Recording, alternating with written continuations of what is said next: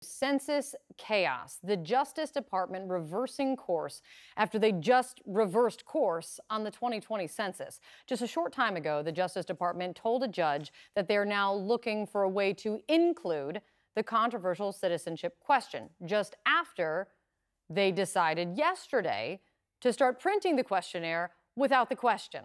Are you following me? Is your head spinning? It should be at this point. It is all because of this tweet from the president today. He tweeted the following: "The news reports about the Department of Commerce dropping its quest to put the citizenship question on the census is incorrect, or to state it differently, the president says, fake. We are absolutely moving forward as we must because of the importance of the answer to the question." Only thing, there is nothing fake about the reports. The Justice Department even admitted it to the federal judge today, saying, quote, "The tweet this morning was the first I had heard of the president's position on this issue," one attorney said, "just like the plaintiffs and Your Honor." This justice attorney went on to say, "I do not have a deeper understanding of what that means at this juncture other than what the president has tweeted." According to the Washington Post, the president hated the idea that it appeared he had thrown in the towel on the fight over the citizenship question, caved on any issue, especially one that he has been railing against for months. I think it's very important to find out if somebody's a citizen as opposed to an illegal. They're not allowed to ask whether or not somebody's a citizen of the United States. How horrible and ridiculous is that? Can you imagine you send out a census and you're not allowed to say whether or not a person's an American citizen? Pamela Brown is out front live outside the White House for us tonight.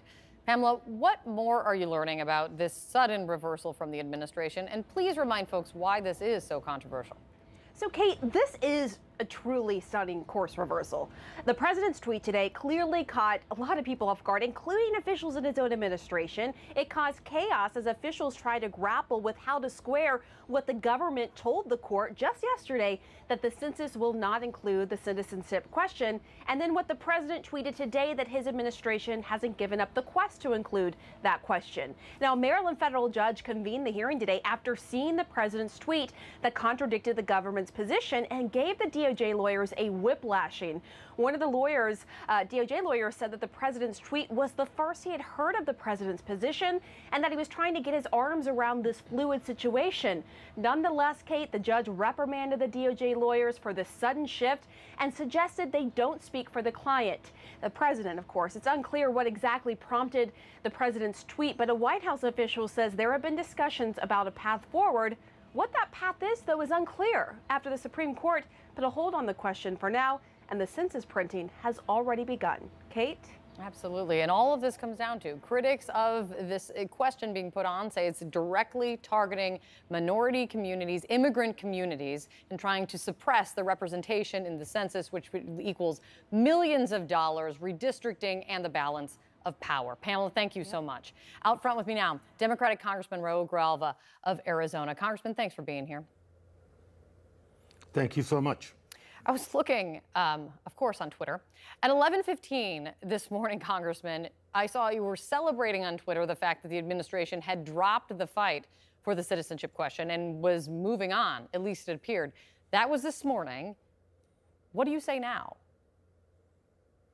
Well, I'd say that, I thought that the lead counsel for the senior counsel for Mexican-American Legal Defense Fund, Mr. Saenz, said it best. The administration is now doubling down on stupid. And I think the plaintiffs are in a strong position. The fact that, the opinion from the Supreme Court in holding and leaving the question out of citizenship said that the rationale that the administration had seemed contrived. And after Secretary Ross lied to Congress as to the motivation behind it, I think the strength is still there. And the federal judge, this is going to proceed forward. The president has obviously embarrassed by the fact that he couldn't get his way. This is the Supreme Court. And contempt on not following an order has consequences. And the consequences are that to continue to play this, to continue to try to milk as much political capital as he can out of this question is a big mistake. The Supreme Court has held it. shouldn't appear in there. And at the end of the day, that's what's going to happen. But this whole drama that he's created, this uncertainty he's created, even within his own ranks at the Justice Department, I think is another sad chapter of dysfunctional. One hand doesn't know what's going on, but it's already been clearly decided. I am very confident that this whole exercise by Trump is going to go nowhere. The president on Monday was asked why it was so important to him to include the citizenship question. I want to remind viewers what he said. I think it's very important to find out if somebody's a citizen as opposed to an illegal. They're not allowed to ask whether or not somebody's a citizen of the United States. How horrible and ridiculous is that? Hey, can you imagine you send out a census and you're not allowed to say whether or not a person's an American citizen? I'm not sure what the president says. I mean, what he was talking about is it's important to find out if someone's a citizen as opposed to illegal, and he talks about Democrats in some of his remarks about this. I'm not sure it makes any different. He's making any different a case than the one that the Supreme Court actually just shot down. But we do know that the president's supporters are in lockstep with him on this. How do you convince them otherwise, Congressman? This nation and the census, which is part of the counting of the people of this nation, has been going on. And it's been going on to count every resident in this nation without prejudice and with confidentiality. That's been the story. I think the motivation behind it is pretty simple. It's to isolate groups, to diminish their importance politically and otherwise. And I think the president, this is, to me, has always been a voter suppression issue. It's always been an issue that's xenophobic from the beginning as to who's being targeted. The sense about all residents, and that's the way it should be. You know, my father was a green card holder for much of his life, and he lived in this country and worked. He was counted, and he should be counted. He's a taxpayer. He's helping raise a family of in this country, a family of citizens, and a family unit. Why should they be left out, and why should any resident in this country be left out? It's a way the president's trying to intimidate, suppress the count, and in suppressing the count, he also affects political representation in this country. We're now hearing what at least one Justice Department attorney was saying to the federal judge in this. I mean, saying that the tweet was the first time they had heard about the president's position, and also even acknowledging this attorney says, "I'm doing my absolute best to figure out what is going on." I mean, it really sounds like chaos surrounding, as you point out, one of the most important national surveys taken, and taken only every 10 years. Is there anything Congress can do about this? Well, you know, the litigation was that point, you know, and Congress has, you know, at least the House reaffirmed through our action that everybody should be counted, and that the citizenship question was going to suppress the count, and it was going to intimidate and try to marginalize people in this country, period. And we've affirmed that. Do you think just Mr. the president... McConnell doesn't want to deal with those questions.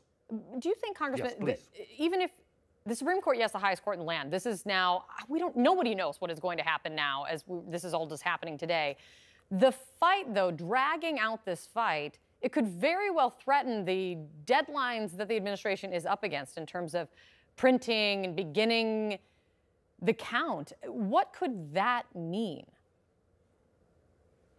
Well, I hope that this particular political tantrum fit that the president is having doesn't do what you just asked. Jeopardize a count that is vital to representation. It's vital to resource distribution. It's vital to local communities to be able to know how to plan and how to accommodate the residents that they have.